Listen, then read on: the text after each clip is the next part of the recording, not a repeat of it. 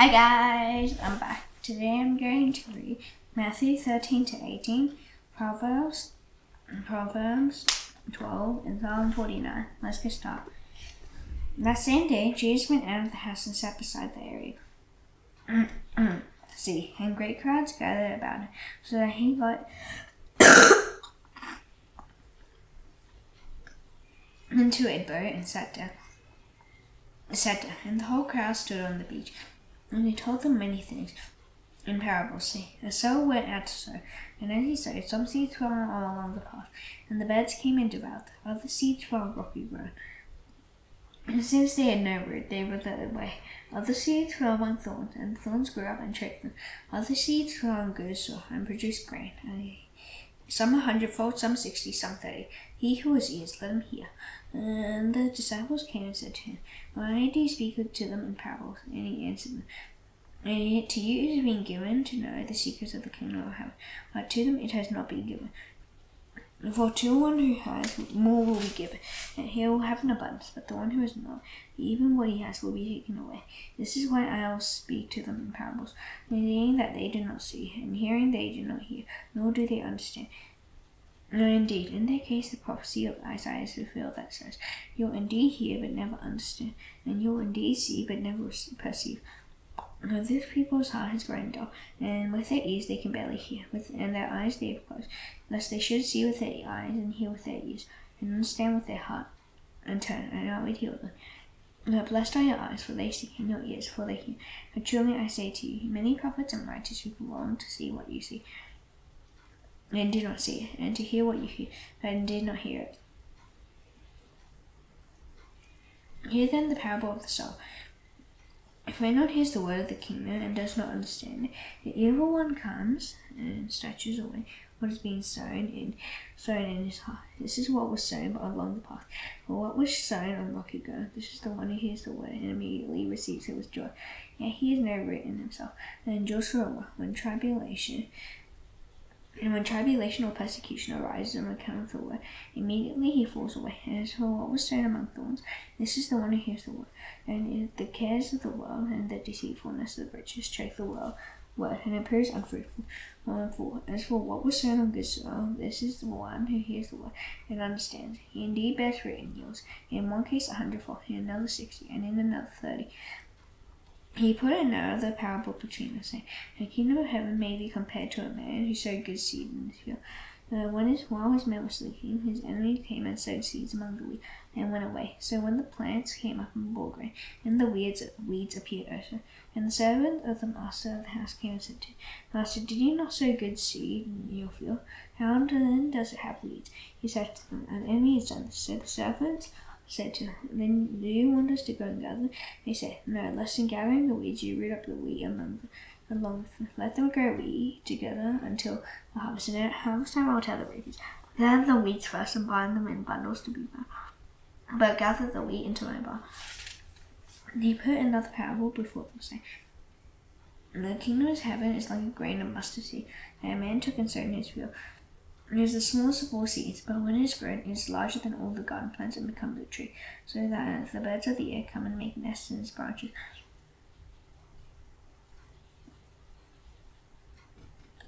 He told them another parable. The kingdom of heaven is like the leaven that a woman took and hid in 3 measures of flour, until it was all leavened. All these things Jesus said to the crowds in parables. Indeed, he said nothing to them without a parable. This was to fulfill what was spoken by the prophet. You will open my mouth in parables. I'll utter what has been hidden since the foundation of the world. Then he left the crowds and went into the house. His disciples came to him, saying, Explain to us the parable of the weeds of the field.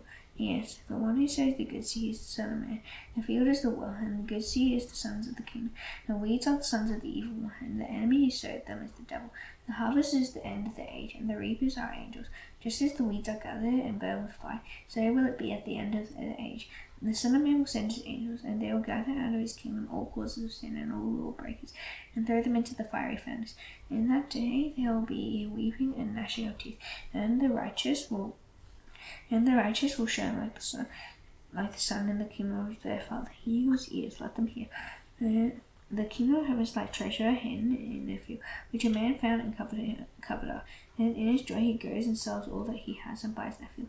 Again, the kingdom of heaven is like a merchant in search of fine pearls, who, on finding one pearl of great value, went and sold all that he had and bought it. And again, the kingdom of heaven is like a net that was thrown into the sea and gathered fish of every kind. When it was full, men drew it ashore and sat down and sorted the good into containers, but threw away the bad. So it will be at the end of the age. The angels will come out and separate the evil from their righteous, and throw them into the fiery furnace. In that place there will be weeping and gnashing of teeth. Have you understood all these things? They said, yes. And he said to them, therefore every scribe who has been trained for the kingdom of heaven is like a master of the house, who brings out of his treasure what is new and what is old. And when Jesus had finished these parables, he went away from there. And coming to his hometown, he taught them in their synagogue, so that they were astonished. And said, where did this man get this wisdom and these mighty works? Is not this carpenter's son? Is not his mother called Mary? And are not his brothers James and Joseph and all these things? And Simon and Judas? And are not all his sisters with us? And where then did this man get all these things? And they took offense at him. But Jesus said to them, a prophet is not without honor except in his hometown and in his own household. And he did not do many mighty works there because of their unbelief. And at that time, Herod the Tetrarch heard about the fame of Jesus, and he said to his servants, this is John the Baptist. He has been raised from the dead, and that is why these miraculous powers are at work in him. For Herod has seized John and bound him and put him in prison for the sake of Herodias, his brother Philip's wife, because John has been saying to her, it is not lawful for you to have her. And although he wanted to put him to death, he feared the people, because they held him to be a prophet. Now, when Herod's birthday came, the daughter of Herodias danced before the company and pleased Herod. So then he promised her with an oath to give her whatever she might ask. Prompted by her mother, she said, give me the head of John the Baptist here on the platter. And the king was sorry, but because of his oath and his guests, he commanded it to be given. And he sent and had John beheaded in his prison. His head was brought on a platter and given to the girl, and she brought it to her mother. And his disciples came and took the body and buried it. And they went and told Jesus. Now when Jesus heard this, he withdrew from there in a boat to a desolate place by himself. When the crowds heard it, they followed him on foot from the town. When he went ashore, he saw a great crowd, and he had compassion on them, and healed their sick. Now when it was evening, the disciples came to him and said, this is a desolate place, and the day is now over. Send the crowds away to go into the villages and buy food for themselves. And Jesus said, they need not go away. You give them something to eat. And he said to him, we only have 5 loaves here and 2 fish. And he said, bring them here to me. And he ordered the crowds to sit down on the grass. And taking the 5 loaves and the 2 fish, and he looked up to heaven and said a blessing. And he broke the loaves and gave them to his disciples. And the disciples gave them to the crowds. And they all ate and were satisfied. And they took up 12 baskets full of the broken pieces left over. And those who ate were about 5,000 men, besides women and children. As immediately he made the disciples get into the boat and go before him to the other side, and while he dismissed the crowds. And after he had dismissed all the crowds, he went up on the mountain by himself to pray. And evening came, he was there alone. But the boat this time was a long way from the land, eaten by the waves. But the wind was against. And in the 4th watch of the night, he came to them, walking on the sea. And when the disciples saw him walking on the sea, they were terrified and said, it is a ghost, and they cried out in fear. Immediately Jesus spake to them, saying, take heart, it is I, do not be afraid. And Peter answered him, Lord, if it is you, command me to come out to you on the water. And he said, come. And so Peter got out of the boat and walked on the water and came to Jesus. And when he saw the wind, he was afraid, and beginning to sink, he cried out, Lord, save me. Jesus immediately reached out his hand and took hold of him, saying to him, are you of little faith? Why did you doubt? And when they got into the boat, the wind ceased. And those in the boat worshipped him, saying, surely you are the Son of God. And when they had crossed over, they came to land at Gennesaret. And only the men of that place recognized him. He sent him round to all that region and brought to him all who were sick, and implored him that they might only touch the fringe of his garment. And as many as touched it were made well. And Pharisees and scribes came to Jesus from Jerusalem and said, why do your disciples break the tradition of the elders? For they do not wash their hands when they eat. He answered them, why do you break the commandment of God for the sake of your tradition? when God commanded, honor your father and your mother, and says, whoever reveals father or mother must surely die. If you say, if anyone tells his father or mother, what you would gain from me is given to God, you need not honor his father. And for the sake of your tradition, you have made void the word of God. You hypocrites! What did Isaiah prophesy when he said, his people honors me with their lips, but their heart is far from me. In vain do they worship me, teaching as doctrines the commandments of men. And he called the people to him and said to them, hear and understand, it is not what goes into the mouth that defiles a person, but what comes out of the mouth that defiles a person. And the disciples came and said to him, do you know that the Pharisees were offended when they heard the saying? He answered, every plant that my heavenly Father has not planted will be rooted up. Let them alone. They are blind guides. And if the blind lead the blind, both will fall into a pit. But Peter said to them, explain the parable to us. And he said, are you also still without understanding? And do you see that whatever goes into the mouth passes in the stomach and is expelled? But what comes out of the mouth proceeds from the heart, and this defiles a person.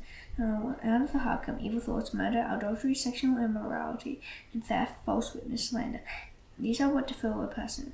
To eat with the unwashed hands does not defile anyone. And Jesus went away from there and withdrew to the district of Tyre and Sidon. And behold, a Canaanite woman from that region came out and was crying, have mercy on me, Lord, son of David. My daughter is severely oppressed by a demon. But he did not answer her word. And the disciples came and begged her, saying, send her away, for she is crying out after us. He answered, I'll send her only to the lost sheep of the house of Israel. When she came and knelt before him, saying, Lord, help me. And he answered, it is not right to take the children's bread and throw it to the dogs. He said, yes, Lord, yet even the dogs eat the crumbs that fall from their master's table. And Jesus answered her, great, O woman, great is your faith. Be it done to you as you desire. And her daughter was healed instantly. Jesus went on from there and walked beside the Sea of Galilee. And he went up on the mountain and sat down there. And great crowds came to him, bringing with the lame, the blind, the crippled, the mute, and many others. And they put them at his feet. And he healed them, so that the crowd wondered. And they saw the mute speak, the crippled healthy, the lame walking, and the blind see. And they glorified the God of Israel. And Jesus called his disciples to him and said, I have compassion on the crowd, because they have been with me now 3 days, and have nothing to eat. I am unwilling to send them away hungry, lest they faint on the way. And the disciples said to him, where are we going? Where are we to get enough bread in such a desolate place to feed so great a crowd? And Jesus said to them, how many loaves do you have? And they said 7, and a few small fish. And directing the crowd to sit down on the ground, and he took the 7 loaves and the fish, and having given thanks, he broke them and gave them to the disciples. And the disciples gave them to the crowds, and they all ate and were satisfied. And they took up 7 baskets full of the broken pieces left over. Those who ate were 4,000 men, besides the women and children. After sending away the crowd, he got into the boat and went into the region of Magadan. And when the Pharisees and Sadducees came to test him, they asked him to show them a sign from heaven. He answered them, when it is evening, you say, it will be fair weather, for the sky is red in the morning, and in the morning it will be stormy today. For the sky is red and threatening, and you know how to interpret the appearance of the sky, but you cannot interpret the signs of the times. And even an adulterous generation seeks for a sign, but no sign will be given to it except the sign of Jonah. So he left them and departed. And the disciples reached the other side. They had forgotten to bring any bread. Jesus said to them, watch and beware of the leaven of the Pharisees and Sadducees. And they began discussing it among themselves, saying, we brought no bread. Jesus, aware of this, said, you little faith, why are you discussing among yourselves the fact that you have no bread? Do you not yet perceive? Do you not remember the 5 loaves for the 5,000? And how many baskets he gathered? Or the 7 loaves for the 4,000? And how many baskets he gathered? And how is it that you fail to understand that I did not speak about bread? You were the leaven of the Pharisees and Sadducees, and they understood that he did not tell them to beware of the leaven of bread, but the teaching of Pharisees and Sadducees. Now, when Jesus came into the district of Caesarea Philippi, he asked the disciples, where do people say that the Son of Man is? And they say, some say John the Baptist, others say Elijah, and others Jeremiah or one of the prophets. He said to them, well, who do you say I am? Simon Peter replied, you are the Christ, the Son of the living God. And Jesus answered him, so blessed are you, Simon Bar-Jonah, for flesh and blood have not has not revealed this to you. My Father who is in heaven, and whatever you bind on earth shall be bound in heaven, and whatever you loose on earth shall be loosed in heaven. And he strictly charged the disciples to tell no one that he was the Christ. And from that time Jesus began to show his disciples that he must go to Jerusalem and suffer many things from the elders and the chief priests and scribes, and be killed, and on the third day be raised. And Peter took him aside and began to rebuke him, saying, Far be it from you, Lord, this shall never happen to you. And he turned and said to Peter, Get behind me, Satan, you are a hindrance to me, for you are not setting your mind on the things of God, but on the things of man. And Jesus told his disciples, If anyone would come after me, let him deny himself and take up his cross and follow me. And for whoever would save his life will lose it, and whoever loses his life for my sake would find it. What will it profit if he gains the whole world and forfeits his soul? Or what shall a man give in return for his soul? The Son of Man is going to come with his angels in the glory of his Father, and then he will repay each person according to what he has done. Truly I say to you, there are some standing here who will not taste death until they see the Son of Man coming in his kingdom. And after 6 days Jesus took with him Peter and James and John his brother, and led them up a high mountain by themselves. And he was transfigured before them, and his face shone like the sun, and his clothes became white as light. And behold, there appeared to him Moses and Elijah, talking with him. Then Peter said to Jesus, Lord, if it is good that we are here, if we wish, I will make 3 tents here, one for you, and one for Moses, and one for Elijah. And he was still speaking when, behold, a bright cloud overshadowed them, and a voice from the cloud said, This is my beloved Son, with him I am very well pleased. Listen to it. When the disciples heard this, they fell on their faces and were terrified. But Jesus came and touched them, saying, Rise and have no fear. And when they lifted up their eyes, they saw that no one but Jesus only. And as they were coming down the mountain, Jesus commanded them, Tell no one the vision, until the Son of Man is raised from the dead. And the disciples asked him, Why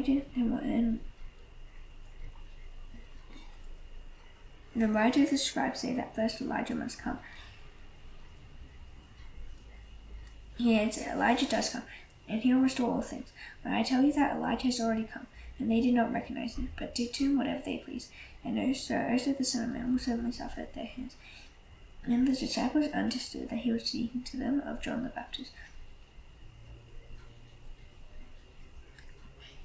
And when they came to the crowd, a man came up to him, and kneeling before him, said, Lord, have mercy on my son, for he has seizures and suffers terribly. But often he falls into the fire, and often into the water. And I brought him to your disciples, and they cannot heal him. And Jesus said, O faithless and twisted generation, how long am I to be with you? And how long am I to bear with you? Bring him here to me. And Jesus rebuked the demon, and it came out of him, and the boy was healed instantly. Then the disciples came to Jesus privately and said, Why could we not cast it out? He said to them, Because you have little faith. For truly I say to you, if you have faith like a grain of mustard seed, you will say to this mountain, Move from here, and it will move, and nothing will be impossible for you. As they were gathering in Galilee, Jesus said to them, The Son of Man is about to be delivered into the hands of men, and they will kill him, and he will be raised on the third day. And they were greatly distressed. And the people came to Capernaum. The collectors of the 2 drachma tax went up to Peter and said, Does your teacher not pay the tax?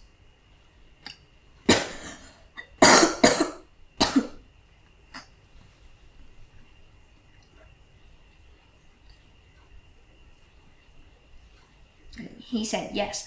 And when he came into the house, Jesus spoke to him first, saying, What do you think, Simon? From whom do kings of the earth take toll or tax? From their sons or from others? And when he said, From others, Jesus said to him, From the sons are free. However, not to give offense to them, go to the sea and cast a hook and take the first fish that comes up. And when you open its mouth, you'll find a shekel. Take that and give it to them for me and for yourself. And at that time the disciples came to Jesus, saying, Who is the greatest in the kingdom of heaven? And calling him a child, he put them in the midst of them, and said, Truly I say to you, unless you turn and become like children, you will never enter the kingdom of heaven. Whoever humbles himself like this child is the greatest in the kingdom of heaven. Whoever receives one such child in my name receives me. But whoever causes one of these little ones who believe in me to sin, It would be better for him to have a great millstone fastened around his neck and to be drowned in the depthless sea. Woe to the world for temptations to sin, for it is necessary that temptations come. But woe to the one by whom the temptation comes. And if your hand or your foot causes you to sin, cut it off and throw it away. For it is better for you to enter life crippled or lame than with 2 hands or 2 feet and to be thrown into the eternal fire. And if your eye causes you to sin, tear it out and throw it away.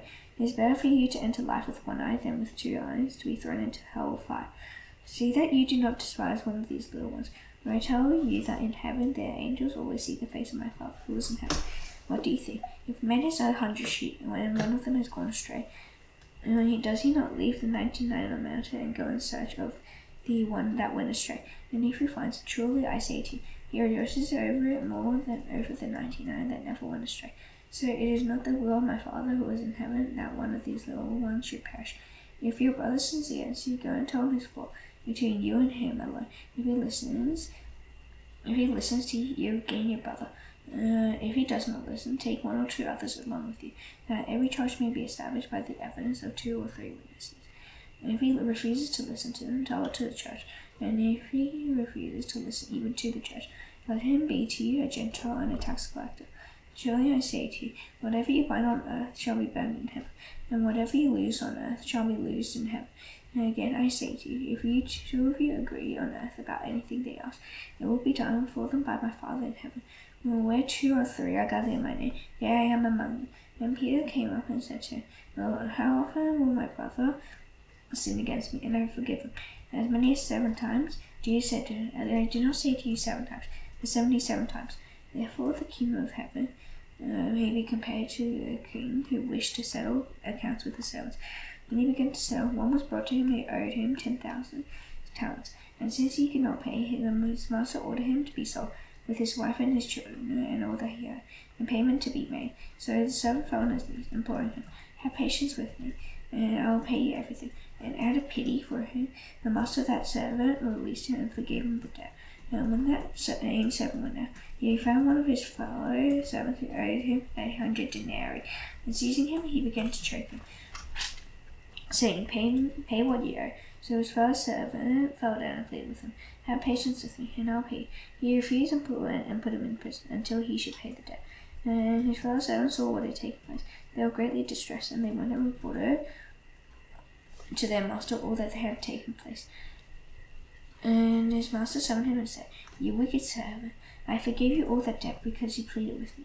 And should you not you have mercy on your fellow servant, as I had mercy on you? In his anger, his master delivered him to the jailers until he should pay all his debt. So also my heavenly Father will do to every one of you, if you do not forgive your brother from your heart. Proverbs 12. Whoever loves discipline loves nurture. He who hates reproof is stupid. A good man obtains favor from the Lord. A man of evil devices he condemns. No one is established by wickedness, but the root of the righteous will never be moved. An excellent wife is the crown of her husband, which she brings shame. It is like rottenness in his brain. The thoughts of the righteous are just. The counsels of the wicked are deceitful. The words of the wicked lie in wait for blood, but the mouth of the upright delivers. The wicked are overthrown and are no more, but the house of the righteous will stay. Man is commanded according to his good sense, but one of just a mind is despised. Better to be lowly and have a servant than to play the great man and lack bread. Whoever is righteous has regard for the life of his beast, but the mercy of the wicked is cruel. Whoever works is lame will have plenty of bread, and he who follows worthless pursuits lacks sense. Whoever is wicked covets the spoil of evildoers, and the fruit of the righteous bears fruit. An evil man is ensnared by the transgression of his lips, but the righteous escapes from trouble. And from the fruit of his mouth a man is satisfied with good, and the work of a man's hand comes back to him. The way of a fool is right in his own nose, and a wise man listens to advice.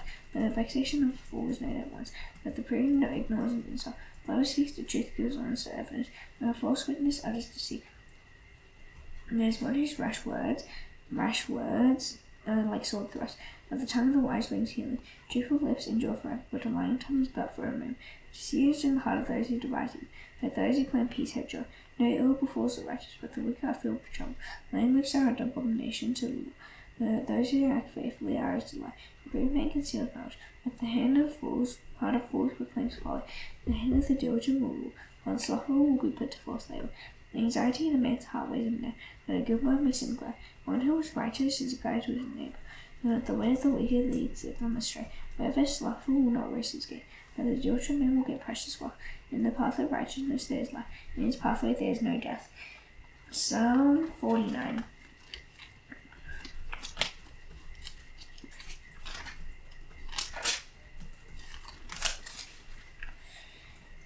Hear this, all peoples. Give ear, all inhabitants of the world.